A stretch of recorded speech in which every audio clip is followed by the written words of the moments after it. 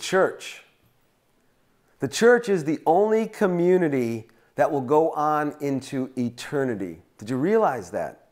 The church was commissioned by Jesus, created by the first apostles, empowered by the Holy Spirit.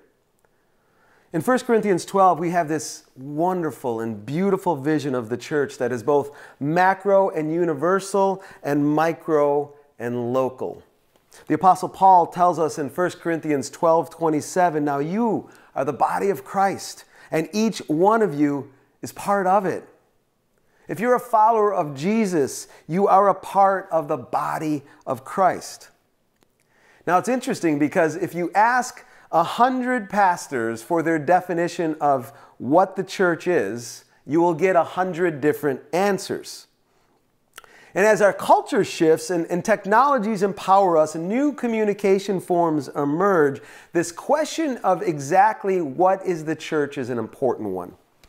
I mean, is a house church a church? Is an online church where it's only gathering in chat rooms and online worship services, is that a church?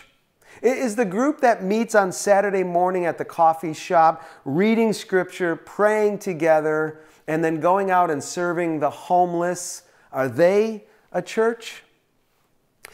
Is the gathering a church just because we call it a church? It's interesting as well because God has never put a definition of the church in our Bibles. And while He's not been proscriptive of that, there are descriptions of the church that we must recognize and honor lest we invent our own definitions of the church, because it's important for us to understand what is the church. Here are some questions to help you decide on a minimal ecclesiology, and it's grounded in history and God's Word. Biblical instruction. What does the Bible actually say about the church?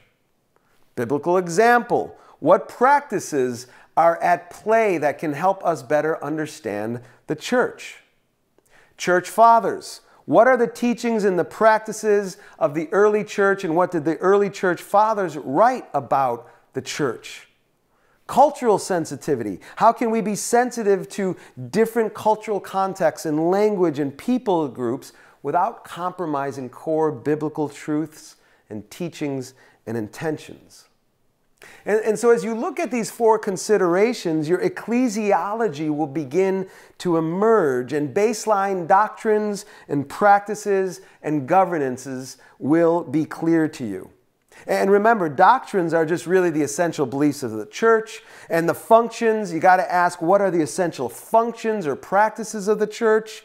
And governance, really what are the essential structures and leadership paradigms and accountability paradigms that are in the church? And I really want you to wrestle with this one, what is the church? Because it's an important question, but I don't want you to get stuck in it either. Because the work that you do in defining the church defines the community where we will find the body of Christ. And here's why that's important to this conversation about better together. I know, and you know, way too many leaders, particularly pastors, who are leading churches, but they're not part of those churches. They're isolated, they're secluded, they're lonely, and they only mimic at what is happening across the West in terms of isolation and loneliness. A poll that I read recently said that Americans, 35% of Americans admit to being lonely. And here's the deal. God is calling us to live a different way in community, in the church. Back to the very beginning of creation and the beginning of church, Scripture reminds us that we are better together. And as church leaders, we need to live in togetherness, and we need to lead in togetherness. So how do we end up lonely in a crowded church? Let me give you three of the big ones that I see. Individualism. It's really what our culture is all about these days. Idealism. So many leaders get into ministry because they have a vision and a mission, and when they don't meet that ideal, they become lonely and isolated. Intimidation, let's be honest. To be in community means that we are honest and authentic with one another, and that can be intimidating. But here's the truth. Here's the key truth for us. If we are serious about living as followers of Jesus, we can't follow Jesus alone. Togetherness is not optional. Relationships are the catalyst for personal transformation. We are better together. Now, you can't do everything. You know this. I don't encourage you to do everything. But here's a little leadership axiom that I think is going to help you. Lead at the smallest level and lead at the largest level of leadership capacity in your church.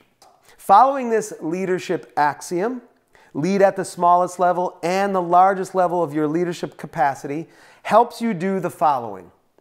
Modeling. It allows you to model this notion of togetherness for everyone else in the church. Storytelling. By leading small, you are going to have stories of people finding their way back to God that will reinforce all of the value of being together as God's community. Impact. By leading small and helping others start churches or groups, you are showing leaders that they need to continually expand and grow their influence by reproducing at every level. And by the way, this keeps you from doing everything and allows you to focus on having great impact for the local church. Hopefully you're realizing that togetherness is not just an option. It's not just a good idea or something you can take or leave. Absolutely not. Living in togetherness is always a part of following Jesus.